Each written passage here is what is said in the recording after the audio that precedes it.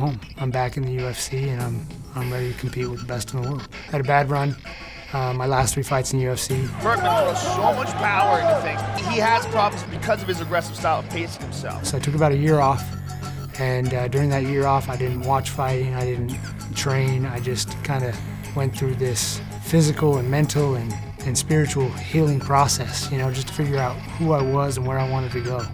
After that, I started to make a little comeback. I've won, you know, 9 out of 11 fights. I got back into the top 10 in the world. Dana called me. He said, come over to the office. He said, you want to fight Hector Lombard? I said, absolutely. Here we are. Is out Hector Lombard with an emphatic first-round knockout. Right away, you know, Hector Lombard's a very strong guy, very explosive guy. He can inflict damage on you very fast. Just looking at the dude, you can tell he's dangerous. And I'm glad that other fighters didn't want to take it, and I get this opportunity. Well, it's a great fight to come home to. He wants to throw some people around tonight, and he's doing so in round 1.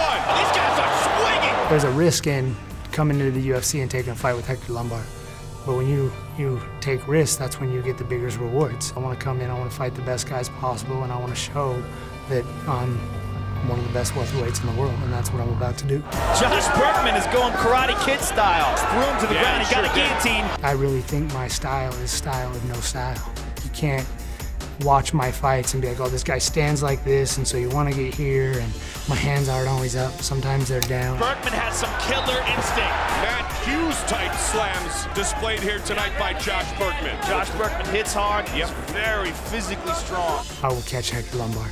He'll watch my films, but he won't understand, you know, the speed and the power that I bring into my fights until he's in there with me. I'm telling you now, I'm telling everybody now, this is the best I've ever been, and this is the stage I need to be on to prove it, and it'll start with Hector Lombard.